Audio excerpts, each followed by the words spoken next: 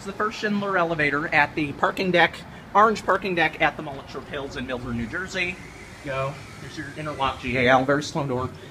Terrible leveling. Indicator lights busted. It's a Schindler 300 ART. Again, we're going to get a lot of these. No, this is the fine and dandy one that was reported by some people. Maybe it's been fixed. Home ceiling lights burned out. Escape hatch. That is an epic motor. That is absolutely amazing. That's pretty amazing if you ask me. I love this motor. This is not a hydraulic. It's regular hydraulic. Alright, we're going to go back to G. Indicator chime, that's good. I love when it does that. Okay, I think not. Slow doors. Okay, that is really boring. Parking deck is so pathetic. Close doesn't work because it's Schindler, of course.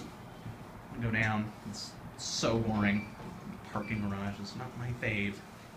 Let's go down now. Center opening doors, indicator there. RT. No floor passing chime down. It's odd.